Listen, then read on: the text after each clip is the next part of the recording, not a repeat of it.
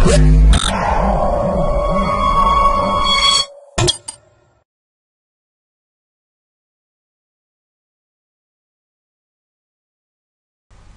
to myprojectbazaar.com. Now we can see the project title with the automated question and answering using Semantic web services. Now I can explain you the abstract of this project. The rapid growth in the development of internet-based information system increases the demand for natural language interfaces which are easy to set up and maintain. These papers have reviewed and compared three main question and answering approaches based on natural language processing, information retrieval, and question templates, eliciting the differences and the context of application which best suits each of them will be processed in this paper. The main challenge is to understand the natural language question so that the solution could be matched to the respective answer in the database. One of the contribution of this paper is the outcome presented of a deployment of the system in a real environment. This is the data flow diagram of this project, starting with the natural language query which are provided by the user to find the ontology mapping from the domain. Then we have to extract the features that are mapped with the query of the domain. Then we have to start our semantic web service discovery with the help of the extracted features.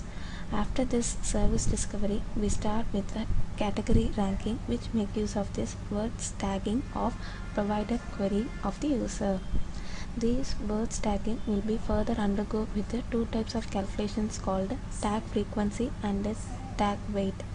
With the help of this evaluated tag frequency and tag weight, we will generate a tag vector which is used to calculate the tag wise weight that exists among this ontology domain. And then finally we will match the user's natural language query with this category wise way to extract the exact answers for this user. To provide exact answers, now I will explain you the demo of this project, how it's gonna be worked with. So starting from its title page, it just displays the title of this project. So after clicking it, we can select any one of the category that exists in the ontology domain. So here I have selected Dhaka, and I can show you the questions and its relevant answers that exist under this selected category. So just click this information engine button. Now I have to start entering the question among this displayed questions. So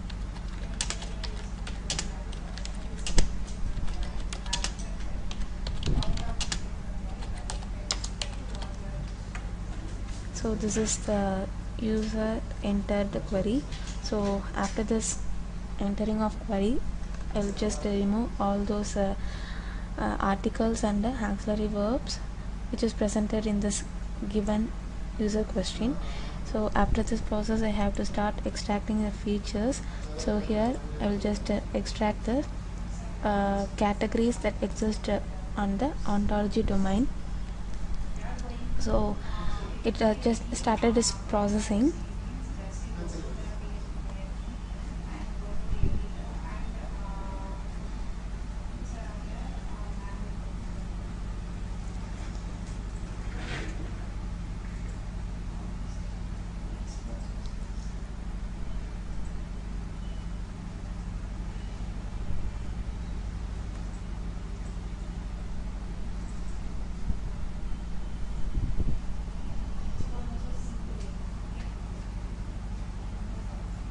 So here we get all those categories and its relevant features. So here I got all these categories and all features of those displayed categories. Now after this process, we have to extract these surveys. So here once again I will select this Dhaka category and view those categories here, and we have to start displaying the semantic webs that exist under this Dhaka category. So from this we have to calculate our category wise ranking. Here I have displayed the user query, and we have to click this concept mapper in order to map each of the words that present in this given query, so using the dictionary.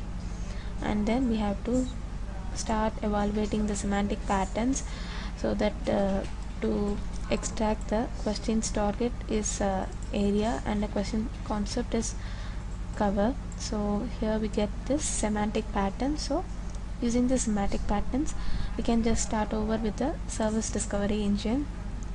So after this, we have to start calculating the tag frequency for the extracted words of area and cover, which can be set it as a 1. And using this frequency values, we can generate its topic wise weights. So with the help of these two values, I can generate the question vectors for this given two words, that is area and cover.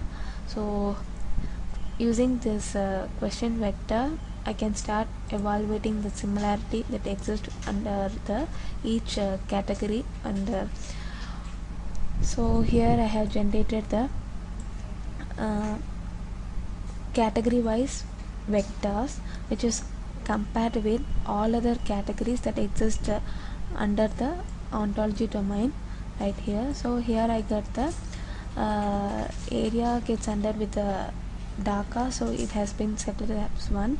Like this, the cover that exists under this DACA, so it got values of 1. So now here we calculate the category wise weight.